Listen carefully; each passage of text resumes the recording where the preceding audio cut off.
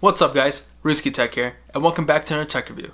I make tech reviews weekly, and if you're new to the channel, hit that subscribe button and the notification bell to get notified every time I drop a new video. This video is a little bit different because we won't be doing a tech review. In this video, I'm going to be explaining to you guys why I returned the Apple Watch Series 4. Just a little disclaimer, this is nothing against Apple as a company or their product line.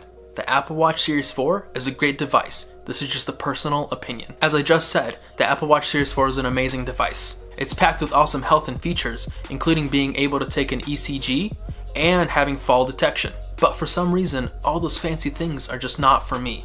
My favorite thing about the Apple Watch is just how fluid the notifications are and how convenient it is to pair with your iPhone. But that's all I needed. I just needed something that gives you up-to-date notifications and something that pairs easily with your iPhone. But $460 for the 44mm size and the aluminum case was just not worth it. Like I said, this is just a personal opinion.